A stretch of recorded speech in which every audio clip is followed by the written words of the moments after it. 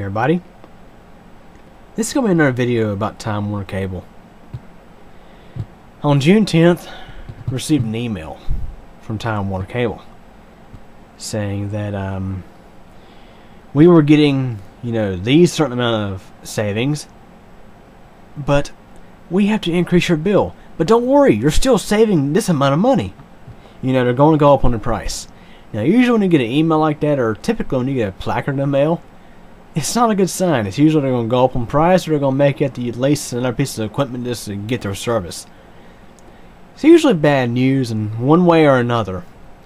Basically, Time Warner Cable, or at least, in this point of time, today, if I didn't mention, today is June 22nd, 2014.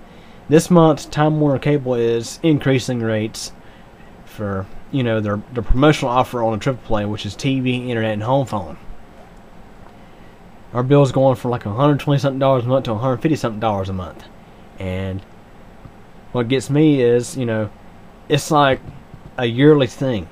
Every year, some point in the year, we have to call Time Warner and complain about the bill to make them lower it. And usually they'll either lower it or they'll put in some bill credits or something. But I'm going to show you in this video how you can really slash that bill and still enjoy decent services. On the far left here we have a Ceton InfiniTV4 TV tuner card. In the middle we have a Motorola Surfboard Extreme cable modem. On the right we have a magicJack Plus. So I'm sure maybe some of you guys might remember the first triple play bundle commercials that aired back in, I think it was 2011. You had your TV on the left for $33, internet in the middle for $33, and your phone right for $33. It's kind of funny here how I got these set up. Left we have a TV solution, middle we have an internet solution, and on the right we have a phone solution. I'm going to cover the TV solution last because it's really reserved for those who have some technical expertise in diagnosing and figuring stuff out. But these two here on this, over here are pretty simple. So I'm going to get started here. Basically, one of the big ways you can slash your bill is by not leasing so much equipment from Time Warner Cable.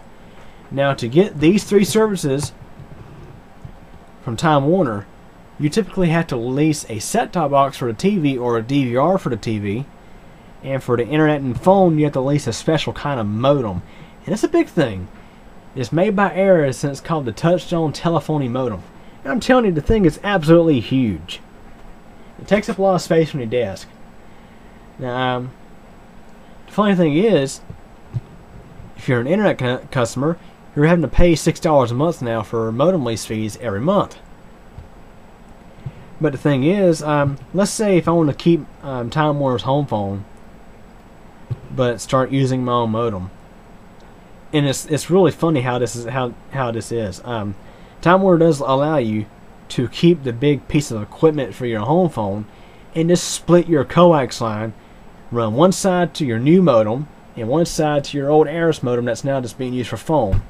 Now, obviously, many of you know that splitting your cable line is not a good thing. You try to avoid splits wherever you can because splitting your line into two decreases your cable signal. And I don't like splitting cable lines. I don't like cable lines getting, it just makes a big mess on your desk too when you have that and your Ares device right in the same area.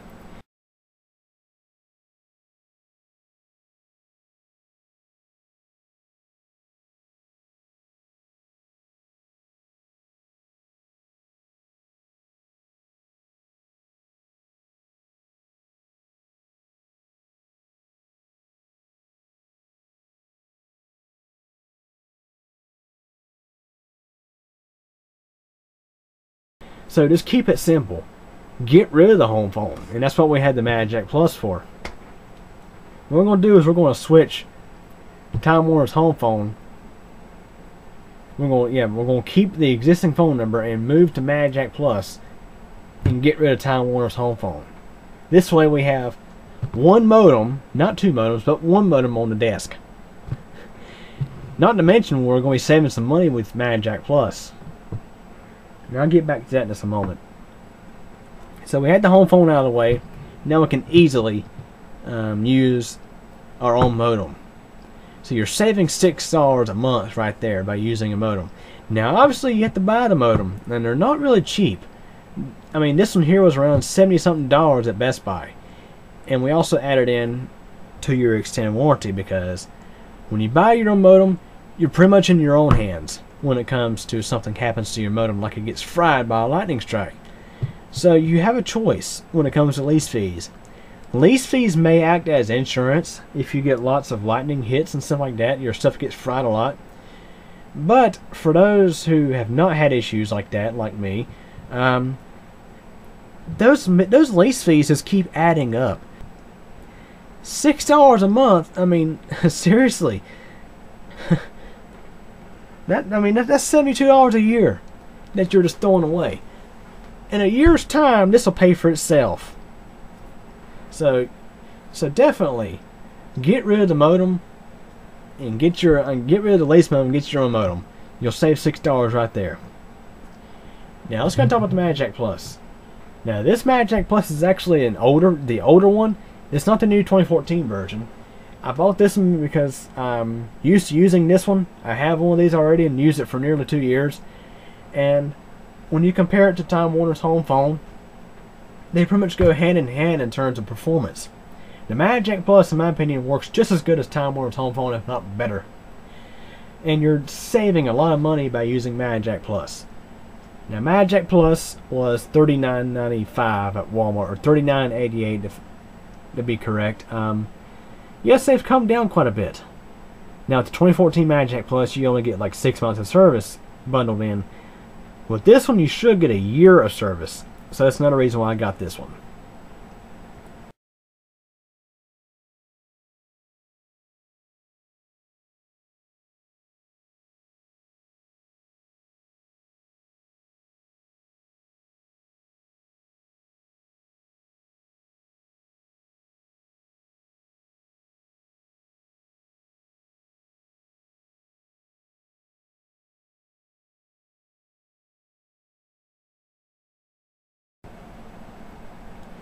So anyways, now that I mentioned about how it's a good idea just to get rid of the Time Warner home phone and go to magicJack Plus when you're going to be getting your own modem, let's go and talk a little more about price in terms of the magicJack Plus. Of course, you buy the thing at Walmart or wherever for like $39.95. I guess that's what the price is now. It depends where you go, I guess. When you transfer your existing phone number with magicJack, you have to pay $20 to port in an existing number, and you have to pay an annual $10 fee every year, which is really not bad when the year of service is only $29.95. And if you buy the 5-year plan, that's $19.95 a year for 5 years. That's pretty decent. Now magicJack used to be a little bit cheaper than that, but still, we're talking $2.50 a month when you're talking $29.95 a year. So you're spending $39.95 a year on your home phone when you transfer your existing phone number from your Time Warner home phone to magicJack Plus. And I'm sure you heard me mention earlier about how the magicJack Plus seems to perform just as well as Time Warner's phone. Well, let's go ahead and do a test just to go ahead and show you that. Here is my Android smartphone, and it's on Verizon, and we get a decent signal. I figured this would be a good opportunity to let you listen to how magicJack Plus sounds versus Time Warner phone. So I'm going to place a call to my smartphone. Now I wish I had a third landline to use, but I don't, so I apologize. But yeah. So here's my phone, my smartphone, and I'm going to place a call from it using a magicJack Plus connected telephone. And then I'm going to use a phone that's connected to Time Warner Cable's home phone service. So let's go ahead and dial that number, shall we?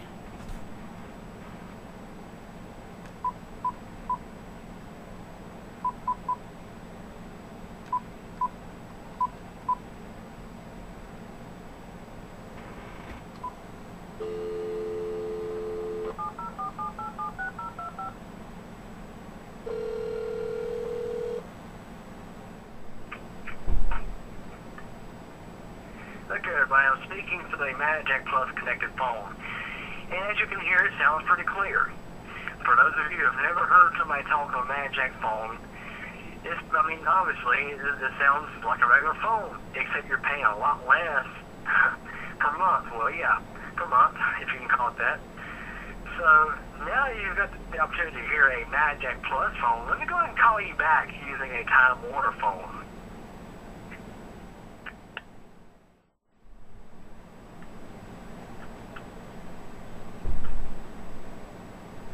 Okay, everybody, now you hear me speaking from a Time Warner cable-connected phone. And as you can tell, well, can't tell, I'm sure you probably don't hear much of a difference here. I mean, seriously, the only difference you may see is how much you pay per month on your phone bill. I mean, seriously, when you compare Time Warner's home phone versus magicJack Plus, the biggest thing you'll see is a difference in the bill. Obviously, Time Warner phone is more. So, I mean, it's kind of obvious why you want to get rid of it and just go with the magicJack Plus instead.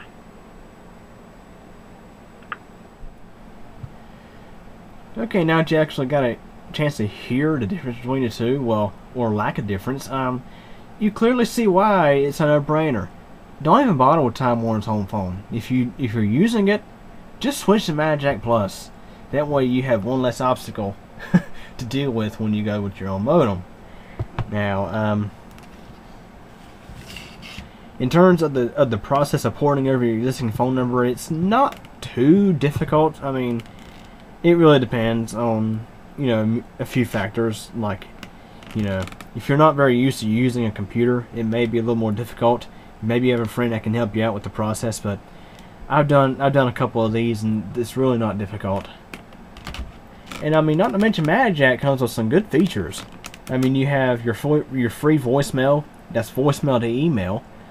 I mean, tons of other features. So anyways, now we're done talking about the magicJack Plus. We're going to talk about the modem a little more. Setting up your modem is not too difficult either. And Time Warner has the directions clearly listed on their website. You can just run a Google search and come across them pretty fast. It's almost as if they wanted you to switch from one of their modems to your own. I mean, they're losing money in the long run, I guess. Because surely not everybody's modem's failing all the time. They've got to be making some profits off those lease fees. But basically, I mean, if you look at the box, you can see some nice features here. And to be honest with you, it seems like when you purchase your own modem, you get better performance. Now, you're still going to be limited to what your internet plan is, such as with Time Warner Cable. The standard internet is 15 megabits down and around a little over 1 megabit up, which is not really my favorite. When I get my own service in my own place someday, it'll be probably the turbo, if not something better, if that's coming around. So basically, setting up your modem is fairly easy. So think about it. You're losing that $6 modem lease fee. Your home phone is now magicJack Plus. You're going to save some money. Now, last but not least, I'm going to talk about the Ceton InfiniTV4. Now, this is a device that does require some technical know-how to set up and configure. You can buy this in either a PCI Express variant or a USB device, or if you purchase the InfiniTV6, you can get it in either a PCI Express internal card or an Ethernet standalone device. Now, not only is this the most complicated of the three things to set up, this is also the most expensive. The InfiniTV4 goes between $150 to $200 online. Yes, it's pretty expensive.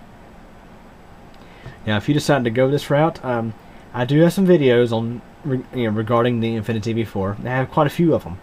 And if I remember, I'll go ahead and post the description to every video I have of the InfiniTV into this description for this video. So it requires some technical know-how, but you can save a lot of money if you go this direction. I mean, yes, this thing is very expensive, but it will pay for itself over time.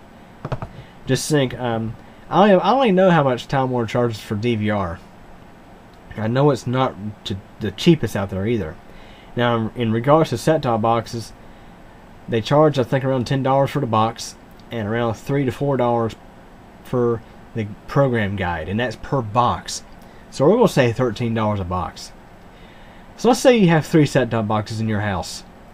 You're paying $30 in set-top box fees and around $10 worth of guide fees. The Ceton InfiniTV uses one cable company provided cable card, and in some cases, like with Time Warner Cable, a tuning adapter, which is free with the. I mean, it's free by itself. It comes with the lease of the cable card, which is only $2.50 a month, I believe. $2 or $3 a month, not much at all. So just think. With Windows Media Center and Windows 7, you're getting free DVR service. You're getting a free program guide. The only lease fee you're paying to Time Warner, if you go this route, where you have your home phone through magicJack Plus, you have your own modem for your internet, and you have a Ceton for your TV, you're only paying one set fee, and it's like $2 and something for the cable card. So you're paying your, let's say for TV and internet, for the preferred TV and standard internet is $89.99 a month for 12 months, plus about, I would say, $5 to $6 worth of taxes and fees, plus the equipment charge. I'd say around $100 a month. So you're getting something pretty decent out of this.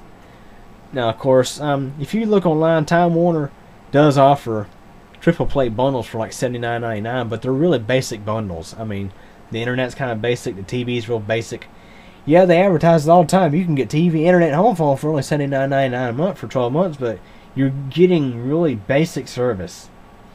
In the long run, you do save this by doing things this way, by not leasing Time Warner equipment. I mean, you do have to lease the cable card, but not leasing other equipment such as set-top boxes and modems, and just not even bothering with your home phone. Just use a magicJack Plus for that.